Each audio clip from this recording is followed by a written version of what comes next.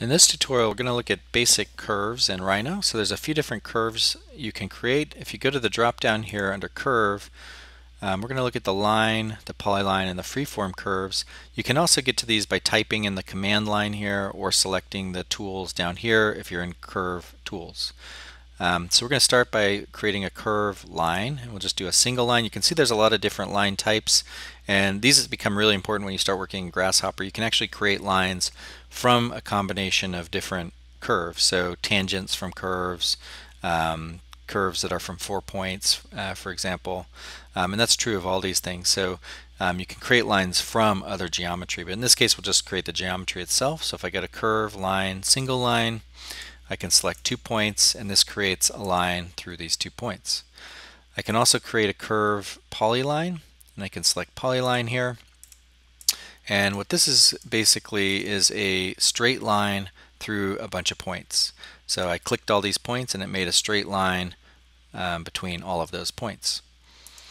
The other line type is the freeform. So if I get a curve, freeform, control points, this will create a line using these points as the control points for creating that line. So you can see the line doesn't actually go through the points, but it uses those as a reference for creating that line. One thing that's important to note, if I do that again, curve, freeform, control points, is you can change the degree of the curve. These are called NURBS curves.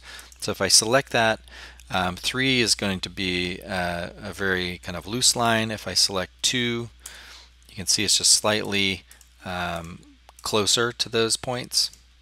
It's kind of hard to perceive, but it's just a different kind of calculation of how to create those points using the CV points or control points. The other would be curve, control points, 1 degree.